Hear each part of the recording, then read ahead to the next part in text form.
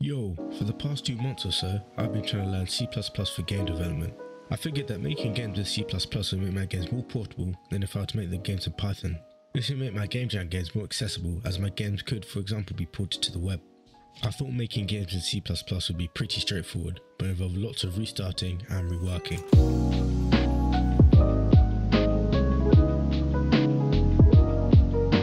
I had watched a few C++ videos to get the gist of the syntax. I then installed a C++ compiler and made a prime number finder. It required me to understand loops, selection statements, pointers and arrays, so I thought it was a good first program to make.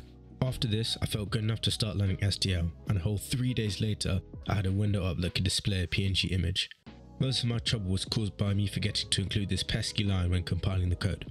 I believe all it does is reference a library, in this case STL image. Anyway, I started watching a C++ and STL2 tutorial by CoderGopher, which helped me to set the structure for making a game. Pygame, the Python library used in all these videos, is actually a wrapper for STL, so this helped me a bit to understand how STL worked with C++. I finished the tutorial, or at least all the videos that were in the playlist, and had a basic understanding about how STL2 worked. I wanted to be able to use shaders in my game like I've done with Pygame, so I used OpenGL alongside STL. I made a new C++ file and started experimenting. Once I got this orange triangle on the screen, I knew I was on the right track. After like 5 days, mostly with the help of my trusty friend, I got this triangle rendering. However, what I wanted was for the window to be converted into a texture, then passed into a fragment shader, so I could make some cool post-processing effects. I first tried to just load a PNG image as a texture and display it through OpenGL rather than STL. My code produced some weird bugs, but I got there in the end. When loading in the texture, I changed its parameters from GLLinear to GLNearest. GLNearest is better for pixel art because it doesn't blur the texture. Whenever I got stuck, I could usually refer back to my Pygame projects. Although the code was not the exact same, there were some similarities that helped me to debug. Got shaders working, however I was using the the glue library, but it didn't work when compiling with Emscripten. This led to it wasn't really a major problem. I eventually figured out that I could use both the glue and GLES libraries in my project. This took me so long to figure out, but was implemented pretty quickly. All I had to do was add the following lines of code wherever I needed to use any OpenGL functions. All it did was declare the right library depending on which build, Windows or web, was being used. The glue library was used when compiling for Windows, and the GLES3 library when compiling to the web. I had to make separate versions for each shader because the web build used GLSL-ES, while the Windows build used just GLSL. I could copy and paste most of the code because the syntax was basically the same. However, I later figured out a way to remove the need for separate shaders. I spent a lot of time ensuring shaders worked on my web and Windows build. This is because game jam games on the web tend to, not always, but tend to do better because more people are able to play them. And shaders, at least for me, play an important role in improving the graphics of a game. All was going well until I tried to convert the screen into an OpenGL texture. This led to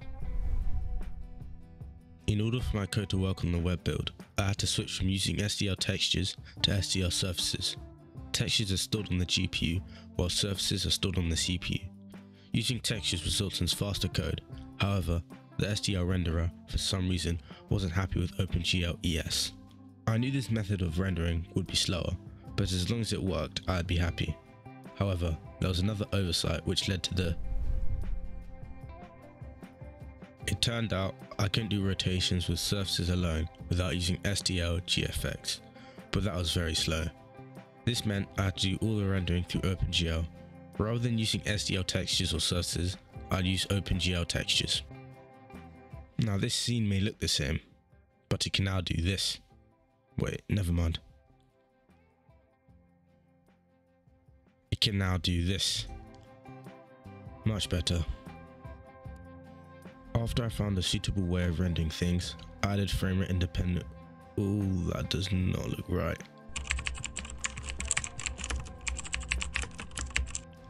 There we go. As I was saying, I added framerate independence. This basically means that a game would run at the same speed no matter the frame rate. Without it, a better computer would literally run the game faster than a slower computer. Since drawing only 1,000 tiles lagged out the game, I knew that I needed to add some optimizations. I was making a draw call for every tile, so I figured that was what was causing the lag. Instead of passing tile data as uniforms, I passed it into an instant buffer. I didn't know they existed, but they are so useful.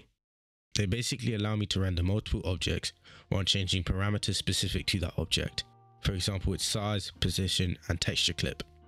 I also used a texture atlas, so I could draw multiple objects while reducing the number of textures, so therefore memory being used up. It took a few bugs, but I got the texture atlas working. A texture atlas is just a bunch of sprites packed onto one texture. I also started implementing an entity component system.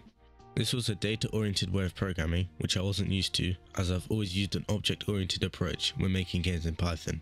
Rather than having a base entity class from which all entities inherit, entities are just IDs and different components can be attached to those IDs.